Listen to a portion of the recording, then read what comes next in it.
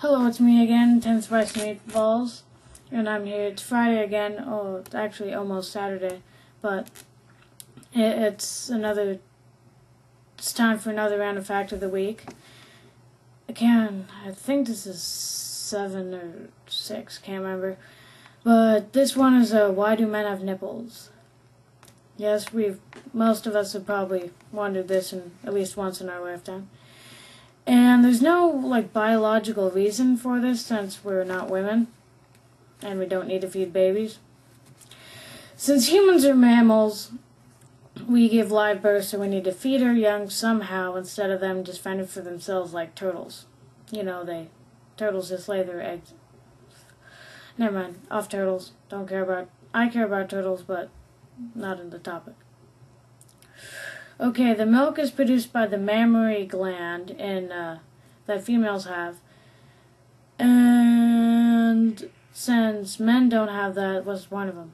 But in the beginning 6 weeks of development, the embryo actually starts off as a female. But after 6 weeks, the male sex chromosome kicks in and turns the baby into a male instead of its original state as a female. Okay, and that's why they have nipples. This is a fairly short one. I don't really feel like doing a video today, but I have to, as it's Friday and I have an obligation. Yeah, so the disorder, not sure what it's called, the syndrome of gynecomastia is large breasts in males. And this can be caused by anabolic steroids. And Barry Bonds is famous for using those for...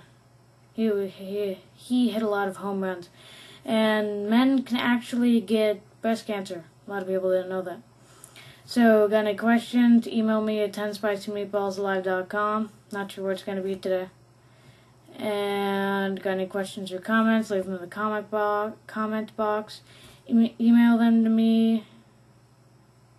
And got any random facts that you want to know, send them to my email.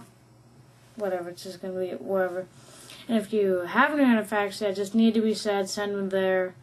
And I know it's a short one today, but I don't really feel like making a video. So, see you guys later. Bye.